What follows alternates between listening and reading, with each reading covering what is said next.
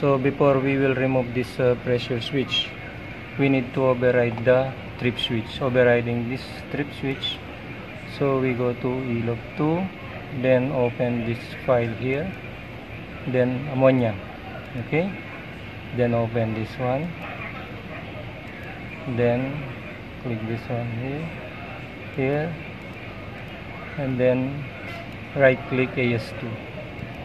Okay, so after we open this AS2, we go to the override switch, because before removing that pressure switch, we need to override the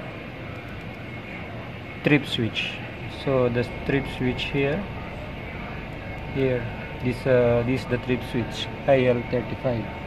So just double click this one, then it will override. Okay, so that's how to override the pressure switch trip.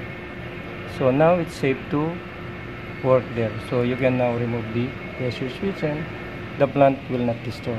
Okay, so that's how to override trip switch. Okay guys, thanks for watching. Please like and subscribe.